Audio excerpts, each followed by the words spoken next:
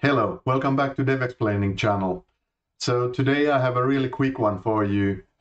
I like to stay on the edge and play with the latest things always, so that when they are really released and widely used later on, I have some kind of understanding and insight on them already. I've been working with Java for a long time, so Java is especially a platform where I always like to take a look in the future. So right now Java is advancing at breakneck speeds. We are getting a new version very regularly. Next one coming up is going to be Java version 17. So here is a trick I wanted to share with you. With Docker, it's extremely easy to play with those upcoming versions without polluting your own local developer workstation. I'm going to show you how, using Java 17 as an example. As I promised, this is extremely quick one, just showing what's possible there. By the way, I have to say that WSL2 in Windows Subsystem for Linux version 2 and Docker, that's amazing combination. So currently they are understanding each other's very well. Windows just became one of my favorite platforms for Docker development, working really beautifully here.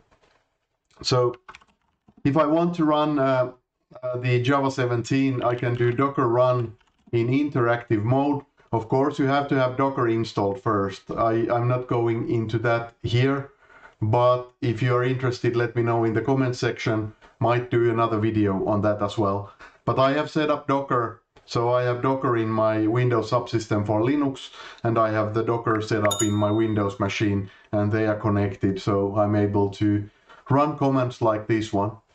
So if I say Docker run IT in interactive mode, then I need to know the kind of tag name for the Docker image I want to use. So let's choose OpenJDK. Could go with another packaging, but just happen to have early access already available under OpenJDK. So it's going to be OpenJDK 17JDK or 17EA, however you prefer. But I'm gonna do it like that. If you are loading this for the first time, the thing is that you are going to download it. It will take a little bit of time. I have super fast network, so that's not a long time for me, but still I wanted to spare you that timing. So I have already downloaded the image layers in my machine, and therefore if I say it like this, it's lightning fast. As you can see, we are booting into JShell. And now there is one problem. So JShell is awesome environment to try some new features, but the early access features are not toggled on by default. So let's toggle them on. Here is another spell for you. Docker run in interactive mode, OpenJDK 17JDK, and now instead of just running the default executable, I'm actually still running the default, saying bin JShell, that's the default. But then I add enable preview. So this activates all the kind of cutting edge preview stuff for you. You probably want to do this if you want to play with the upcoming versions. By the way, there's an opportunity here to also run Java-C or Java or whatever you like. So anything inside your image can be accessed similarly. But right now I'm just adding this one switch so I can play with the latest. And here is a bonus item for you. So there's not so many things yet you can do, but there is one thing that I wanted to demonstrate for you, and this is sealed classes. So let's play with sealed classes a little bit.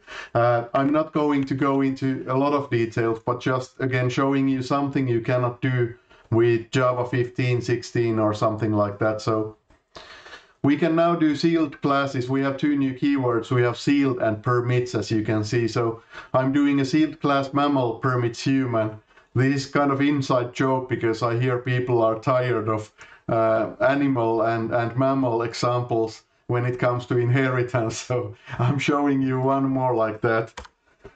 Here we have a sealed class mammal, and I'm only permitting human. Okay, so you might be already familiar with final class.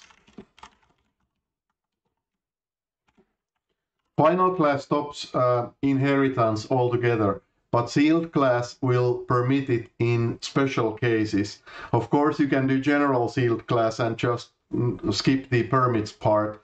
But if I do permits part, I'm specifying that this limited subset of classes are the only ones allowed to extend this base class. And then to use it right, I can of course define a class that will extend it, and it's on the permitted list right now. So now I have a human that extends mammal, all good so far. And then we have final class dog that also tries to, tries to extend mammal class, and as you can see, not allowed. So we are not allowed to extend the sealed class as it was not on the list. So why do we have a feature like this coming up in the latest version of Java? I'm not going to go very deep into that, mainly because I don't have the best insight. I've not used this before, so this is a new feature for me as well. I know it's been around in Kotlin and C# for quite some time, and I know that if you are defining a class library, you probably might like to have a little bit more control on defining what can be extended and how it can be extended and how it cannot be extended. I also know some things that I figured out is that this allows compiler and runtime to be a bit more clever, because if you define your kind of permit list like this, then if you are, let's say, doing switch case structure with this one, you don't need to do default if you already have kind of handled all the possible combinations. So there is some, the environment becomes a bit more clever if you give this information for it, if you do this exhaustive list. But as I said, I'm not the best one to explain, so I tried to keep this very simple. Use Docker to experiment with new features. That way you don't need to pollute your machine. Then learn some things about upcoming features. You can get a head start with them. So now, then once they start kind of piling up, you will not be caught red-handed with these, or well, red-handed is not the word I was looking for. You will not be caught surprised by these changes.